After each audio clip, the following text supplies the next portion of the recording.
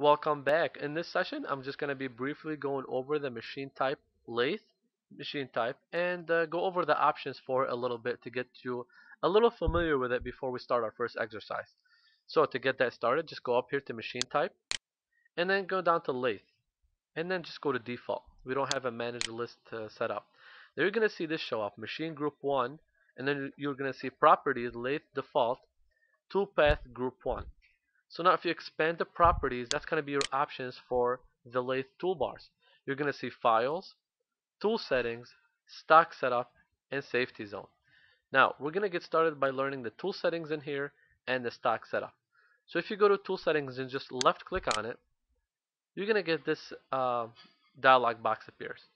For program, you always want to name your program, your first program, we would name it number 1. You can name it whatever you like.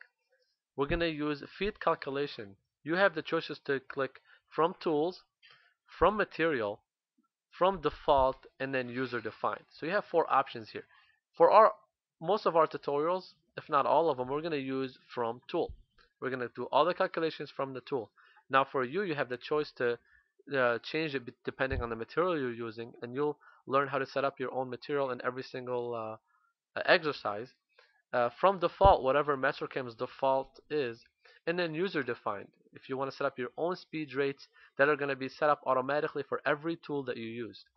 And then you can adjust the feed on arc move. Now if you come up here to the right side, you're going to see toolpath configuration. For all of our exercises, we're going to use assign tool number sequentially, and then warn of duplicate tool numbers. This way you know if you'll get a little warning if you get more than one tool that we're using.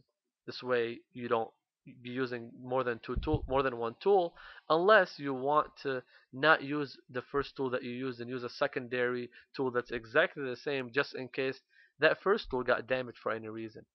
Now also, if you come down here to advanced options, you're going to see overwrite defaults with module values.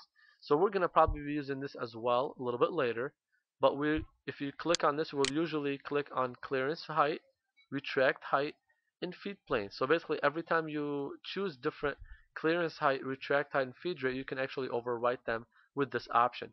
So we're going to leave this unchecked.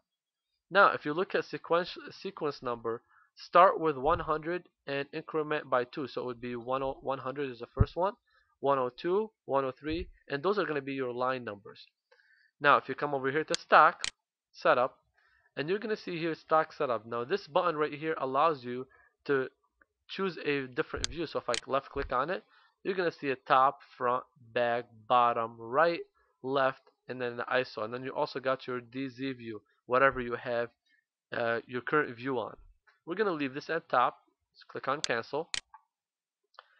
Now we got your stock. You can actually choose if you want to be left spindle or right spindle, depending if it's on the right side or the left side. And then you got your chuck jaw on the left spindle or the right spindle as well.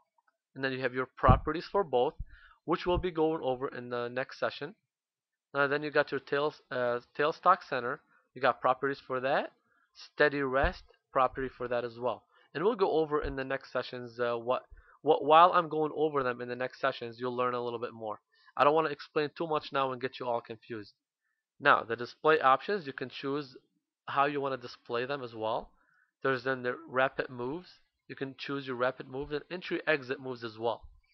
And then you can use machine tree as well. And I'll show you what that means a little bit later. So those are your options for the stock setup. And I just wanted to briefly go over them. This way when I go over them in the next session, it's going to be more detailed. So you're not going to be as confused when I get started on them. So there's tool settings. That's what we went over in this session. And the tool setup. And click on the check mark right here.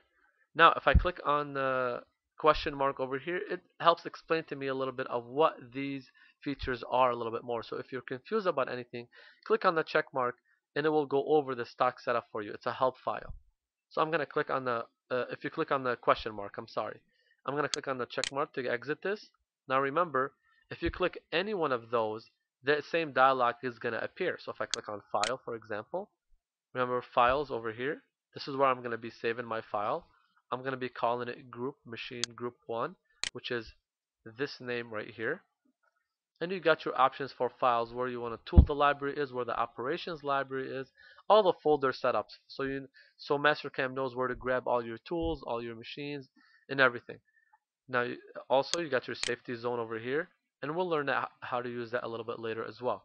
But the main two things you'll be learning is tool setup, tool settings, and stock setup. Those are the main two things that you'll be using in this entire tutorial.